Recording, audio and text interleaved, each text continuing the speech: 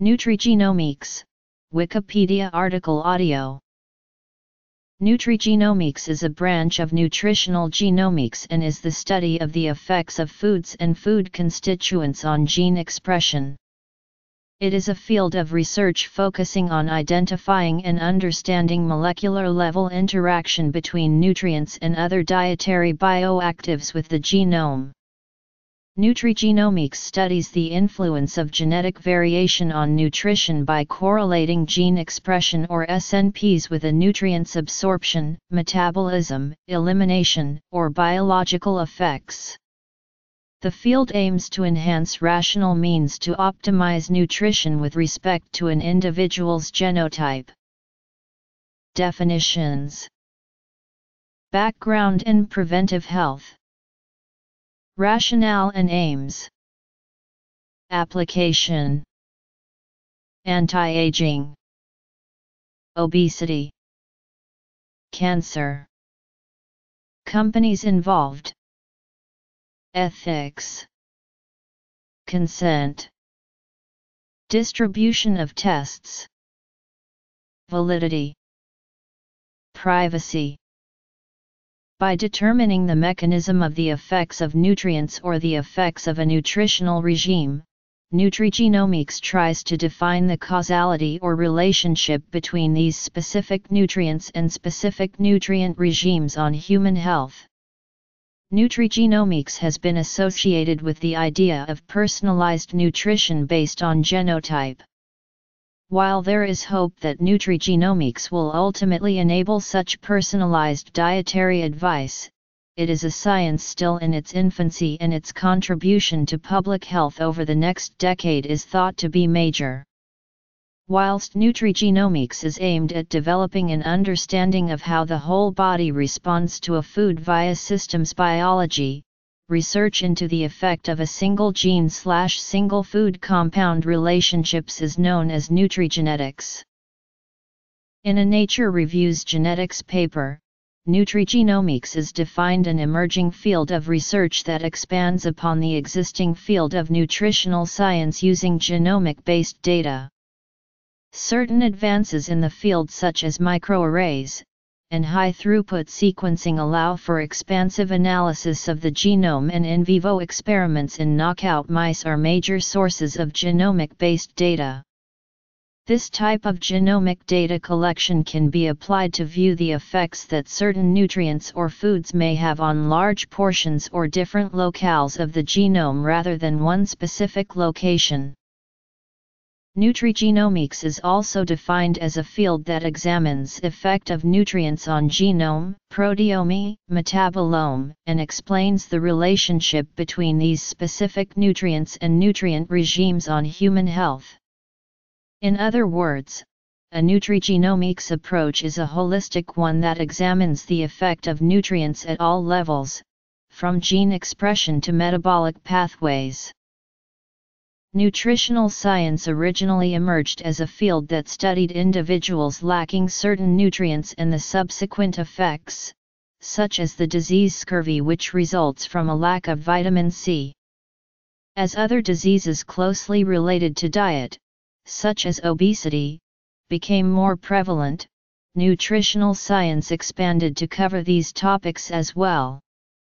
Nutritional research typically focuses on preventative measure, trying to identify what nutrients or foods will raise or lower risks of diseases and damage to the human body. Nutrigenomics emerged as a possible way to fix gaps in the current field of nutritional science. The development of technology to analyze the genome, such as different types of sequencing and different microarrays, suggest a new way to reinforce current theories or hypotheses. Existing information from genetic research directs emerging research in nutrigenomics. Individuals within the same population or even the same family have genetic variability. There is a lack of consistent relationships between certain foods and nutrients and increased disease risk, most likely due to this type of variation.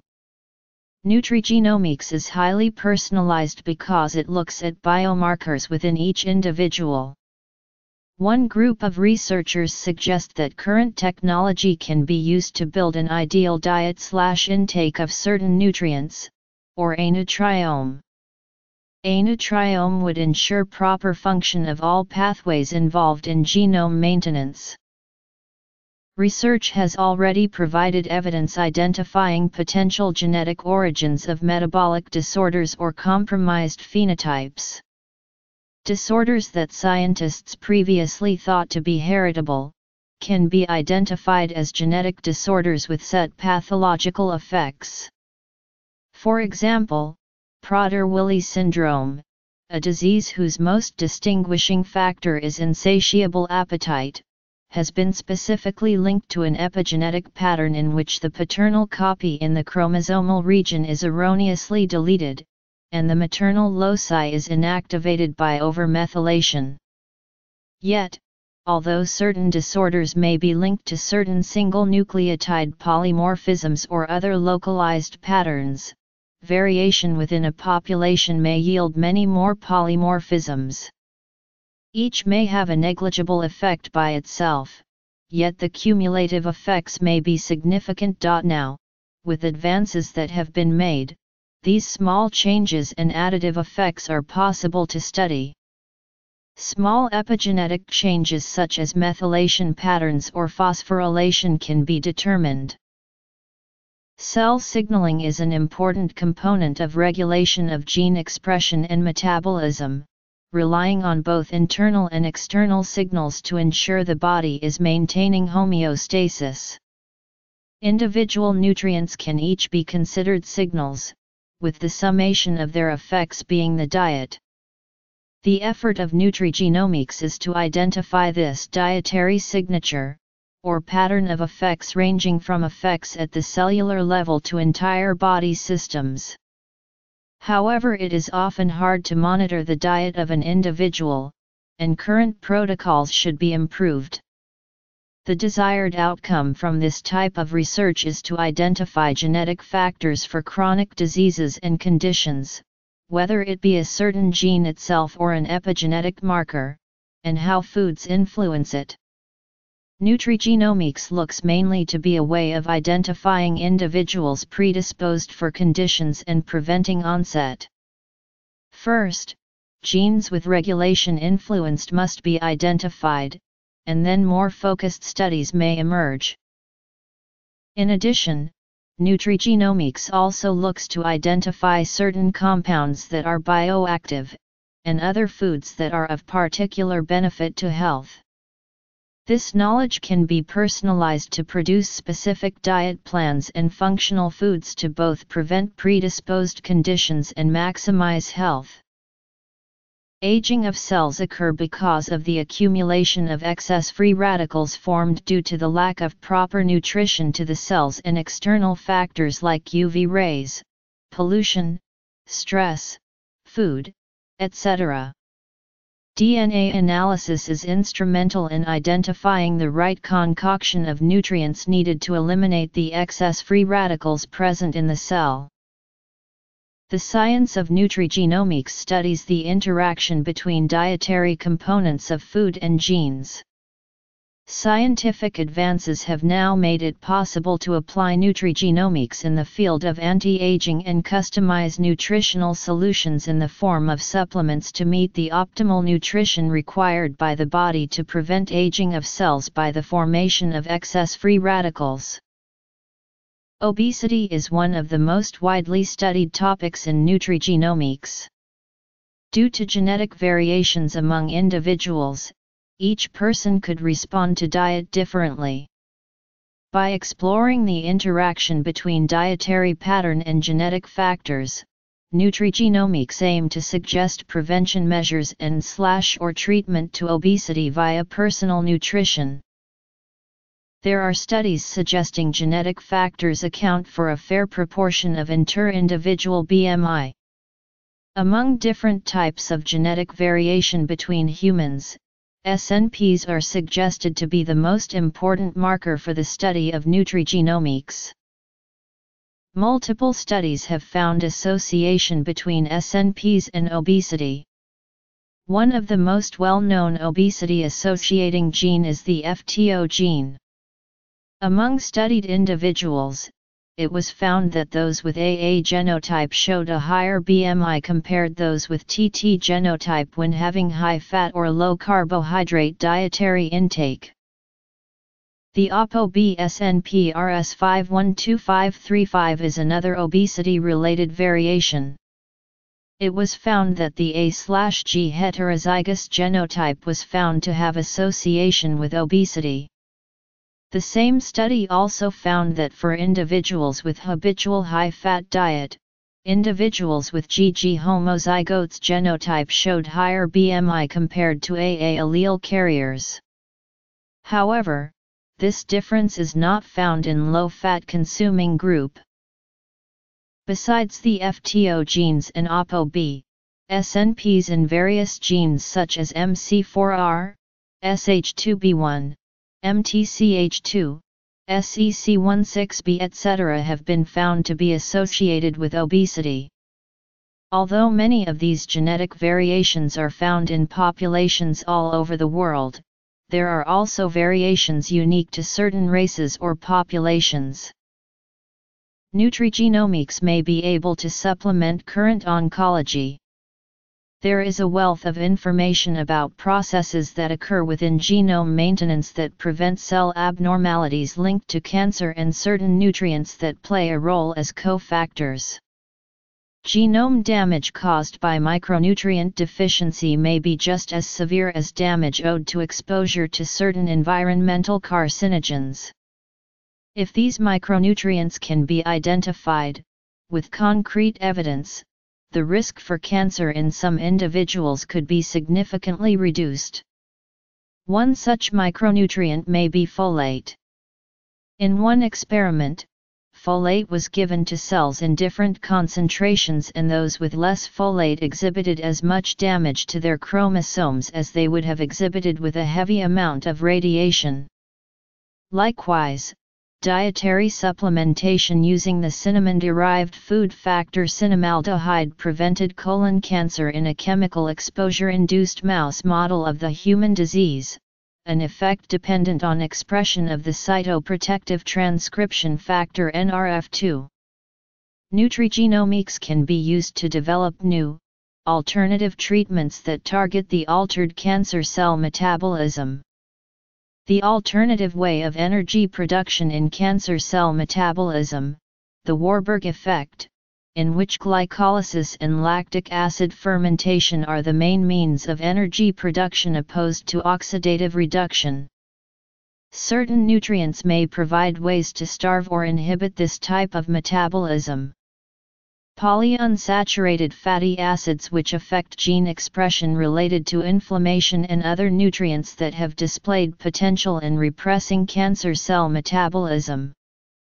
Another practical application of nutrigenomics to cancer may be identifying nutrient that is a cofactor of a compromised pathway where consuming a surplus of could potentially reduce the compromised pathway's negative consequences.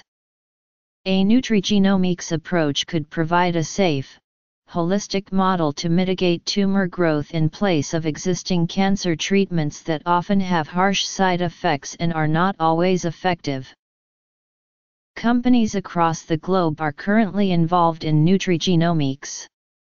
Solutions such as genetic diet plans and exercise schedule have helped sportsmen perform even better.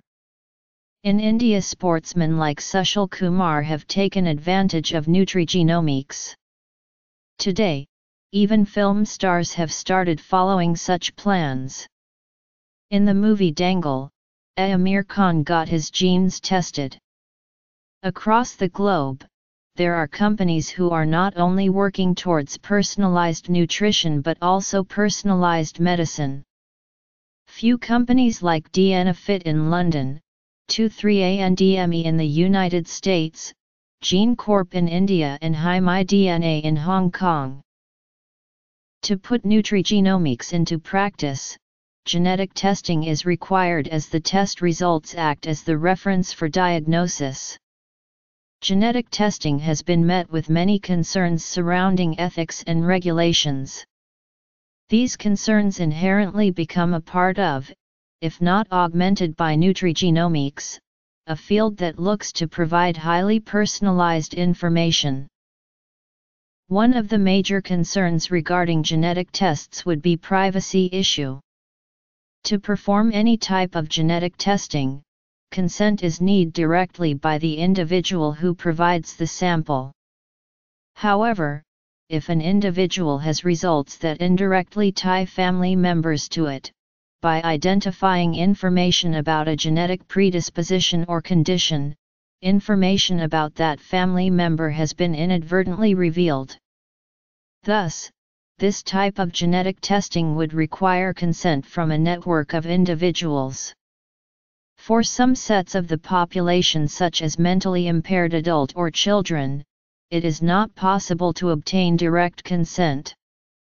The best interest of the patient must be determined by close family members, caretakers, and professionals, leaving room for discrepancy. Tissue samples obtained from patients, particularly those who are deceased, are also a source of controversy. There is no established ethical code to suggest if data from these patients should be allowed to be published, or if they should remain only as sources of validation for lab techniques. There also exists no regulation for releasing information about heritable condition to family members. The stances on how to approach these situations are arbitrary, and regulation provides few guidelines to direct them.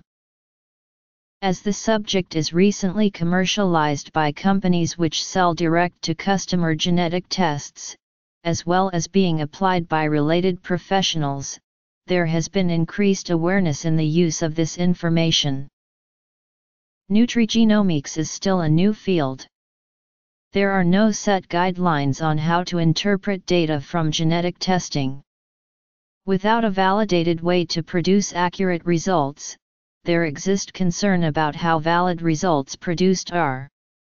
The Government Accountability Office attempted to check the validity of numerous DDC tests by sending out information and samples of sham identities. The information they received was varied and not medically verified, and 2 companies tried to market general supplements as individualized. The GAU study was also rudimentary, without taking into concern that differing environmental factors may affect results. One suggestion to try and minimize fraud is to channel distribution of genetic testing to healthcare professionals. American College of Medical Genetics has taken a stance that healthcare professionals should be involved for proper implementation of information from genetic testing. Healthcare professionals are not necessarily qualified to properly interpret and distribute this information, as it is not currently required that they have an in-depth knowledge of genetics. There are a sheer 45 genetic residencies in the U.S., with a low number of individuals who have completed training per year. Practitioners often focus on acute medical conditions and do not spend much of their time making health recommendations to each patient. It is suggested that nutritionists and genetic counselors may be the best choice to ensure proper distribution of genetic tests results. One of the major concerns regarding genetic tests would be privacy issue. There are concerns on who has the right to have access to test results. Abuse of these tests could result in discrimination. For example, genetic information might be used by insurance companies to risk rate their clients or assess how likely their clients are to be costly. Other examples of privacy concerns include disclosure to the workplace that may lead to discrimination in employment. Social concerns exist as certain conditions may be stigmatized by the general population.